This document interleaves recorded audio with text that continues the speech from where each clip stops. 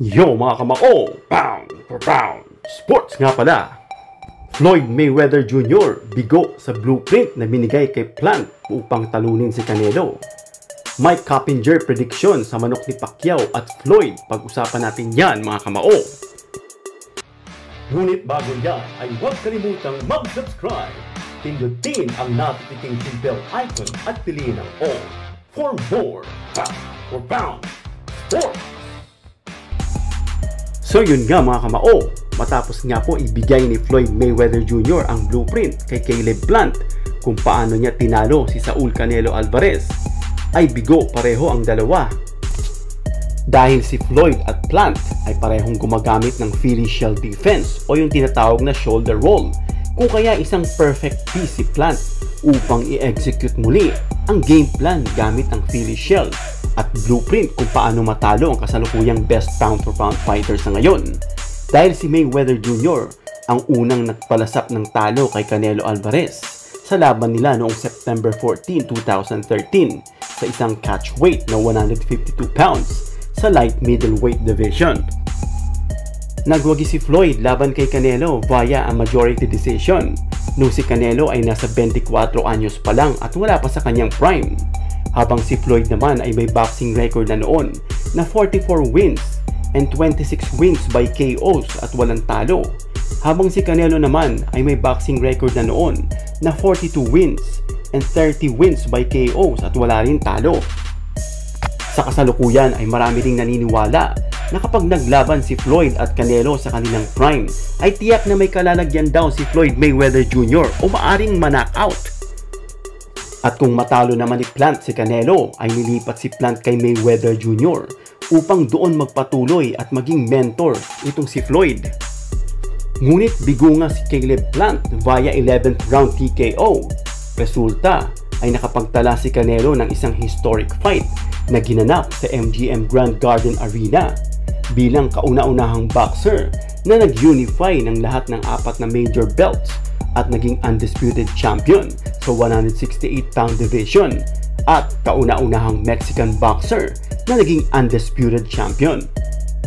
Si Canelo sa edad na 31 anyos sa kasalukuyan ay may boxing record na 57 wins, 39 wins by KOs at isang talo lang. Si Canelo ay maaari ding tanghalin bilang the greatest Mexican fighter ever, napapalit sa pwesto ni Julio Cesar Chavez Sr. Maganda naman ang game plan at mahusay din ang ipinakita ni Caleb Plant sa pamamagitan ng mabibilis na jabs at maintaining the distance upang hindi makapasok si Canelo. Ngunit hindi sapat ang mga iyon dahil hindi nirerespeto ni Canelo ang power ni Plant, kaya sa pagpain ng fakes and feints ay nakakapasok ang mga power shots ni Canelo. At kahit hindi i-knockout ni Canelo si Plant ay mananalo pa rin si Canelo via unanimous decision. At bago dumating ang TKO sa 11th round ay nagtala ng score si Canelo na 98-92, 97-93 at 96-94 na lahat ay pabor kay Canelo. At dahil sa naging resulta ng laban ay nakalasap si Caleb Plant ng kauna-unahang pagkatalo sa kamay ng isang great fighter. Kaya ngayon si Plant ay may kasalukuyang record na 21 wins, 12 wins by KO at isang talo na.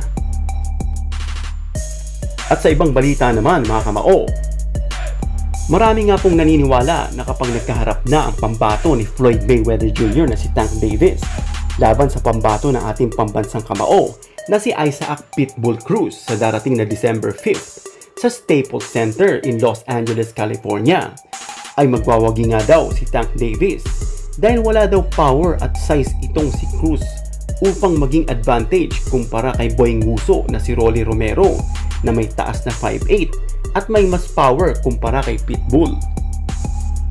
Dahil si Cruz ay may taas lang na 5'4" at bagamat may mas better skills kumpara kay Boy Nguso Romero, ay dahil diyan ay magiging magandang laban ito para kay Tank Davis at pinalakpakan nga ang PBC at Showtime sa pagpili kay Pitbull kapalit ni Romero.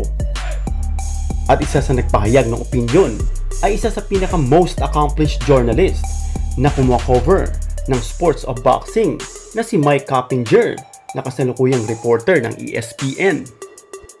Dahil gaya ng sinulat ni Huck Allen ng Boxing News 24 ay pareho ng paniniwala ang dalawa na sinabing Cruz might be slightly better but Rollie had a better puncher's chance of winning, especially with his awkwardness and size.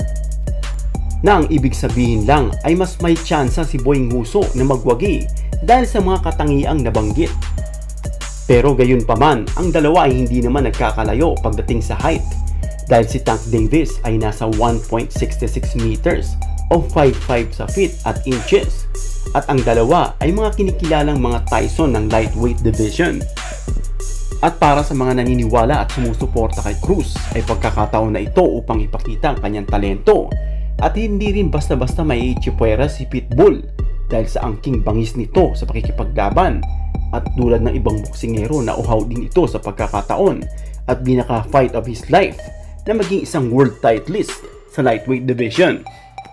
Si Cruz ay may kasalukuyang boxing record na 22 wins at 15 wins by KOs at isang talo lang, habang si Gervonta Davis o mas kilala bilang Tank Davis ay may boxing record naman na 25 wins, 24 wins by KOs at walang talo.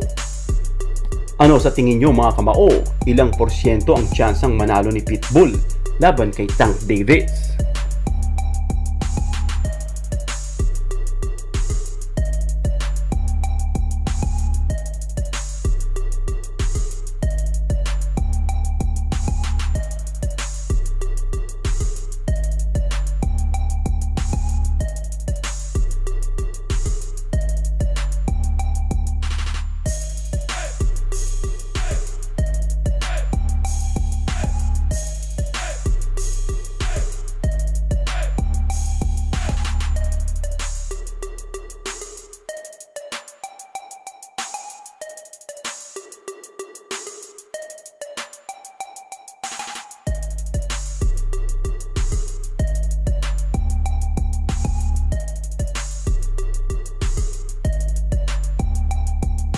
Hanggang dito na lang mga kamao. Comment down below your opinion.